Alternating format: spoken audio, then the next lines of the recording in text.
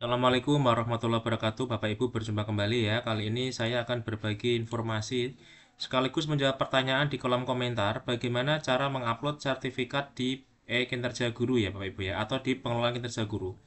Bapak Ibu, kita tahu bahwa di saat ini bulan Februari itu adalah masuk di dalam persiapan observasi kelas ya. Bapak Ibu, nanti silahkan setelah diobservasi, maka langkah selanjutnya adalah melakukan pengumpulan dokumen ya untuk pengembangan kompetensi. Caranya bagaimana Bapak dan Ibu? Silahkan, di sini sudah ada kumpulkan dokumen. Bapak Ibu login di PMM ya dengan akun belajar.id, kemudian pilih pengelolaan kinerja guru. Kalau sudah, Bapak Ibu masuk di kumpulkan dokumen, silahkan ini diklik ya. Kumpulkan dokumen diklik. Kemudian di sini ada informasi Bapak dan Ibu di semester 1. Berarti ini adalah pengelolaan kinerja guru di semester pertama ya. Di semester 1 di tahun 2024. Poin dan kelengkapan dokumen tidak berpengaruh langsung ke predikat kerja. Jika total poin belum memenuhi ekspektasi, Anda tidak perlu khawatir dan dapat tetap fokus pengembangan kompetensi sesuai rencana. Yang terpenting adalah upaya dan progres Anda dalam mengembangkan diri, bukan angka dan poin yang diperoleh. Bapak Ibu, ini adalah penting ya dipahami bahwa apabila total poin belum memenuhi ekspektasi 32 minimal, maka Bapak dan Ibu tidak perlu khawatir ya. Dan tetap fokus pengembangan kompetensi sesuai rencana. Yang terpenting adalah upaya dan progres Anda dalam mengembangkan diri, bukan angka dan poin yang diperoleh. Bapak Ibu jangan salah pemahaman ya. Poin dan kelengkapan dokumen tidak berpengaruh langsung ke predikat kinerja. Jadi ini perlu diperhatikan.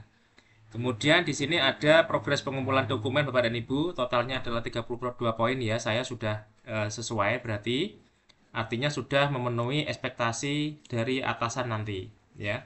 Kemudian apabila kita sudah selesai melaksanakan pengembangan dokumen, pengembangan kompetensi, maka kita akan mendapatkan sertifikat ya kalau kita memilih di pelatihan. Silahkan Bapak dan Ibu, bukti dukungnya ini banyak sekali ya, ada sertifikat, ada laporan ya. Bapak Ibu silahkan. Nah, contohnya adalah seperti ini.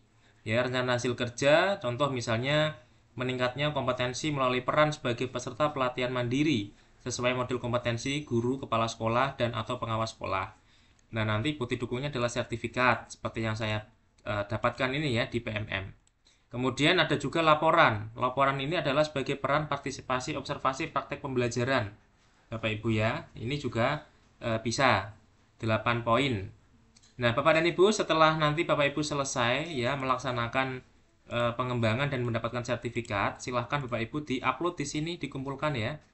Dikumpulkan, kemudian Bapak Ibu silahkan dibaca ya, ini tadi 8 poin. Kemudian di sini ada 4 laporan Bapak Ibu ya, karena saya memang menggunakan 4 laporan ya, 4 kegiatan. Kalau sudah silahkan diunggah. Di sini ada 2 metode. Bisa mengunggah dari laptop atau komputer dengan format dokumen PDF ya, maksimal 10 MB. Atau Bapak Ibu bisa ambil di bukti karya. Kalau Bapak Ibu unggah dari laptop, maka otomatis akan terunggah di draft bukti karya. Tetapi kalau ambil dari bukti karya, maka Bapak dan Ibu bisa langsung ambil karya ini ya. Nah, kita coba diunggah dokumen dulu. Bapak Ibu silahkan disiapkan ya, di mana posisi untuk sertifikatnya Bapak Ibu ya. Contoh di sini saya sudah nyiapkan ya untuk sertifikat saya. Nah, di sini Bapak dan Ibu, ini adalah sertifikat. Saya ada sertifikat PMM itu dapat 5 ya sudah. Dan ini sudah sebetulnya belum bisa diupload Bapak Ibu, ini hanya contoh saja ya. Karena ini saya dapatkan di tahun 2023. Nah, Bapak dan Ibu, yang bisa dipakai adalah sesuai dengan pelaksanaan pengelolaan kinerja guru ya. Kalau dilaksanakan di tahun 2024, maka sertifikat atau laporan itu harus di tahun yang sama ya. Sehingga nanti Bapak dan Ibu bisa menjadi relevan ya sesuai dengan ketentuan yang ada. Nah, ini anggap saja sudah sesuai, kemudian ini diklik Bapak Ibu, kita open, kemudian kita unggah lagi yang kedua ya, kemudian kita pilih filenya, kita open, kemudian kita juga unggah lagi yang ketiga, kita open, kemudian kita unggah lagi yang keempat ya, kita open.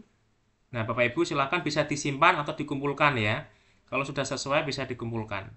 Bapak Ibu, itu informasi dari saya terkait dengan upload sertifikat di PMM ya.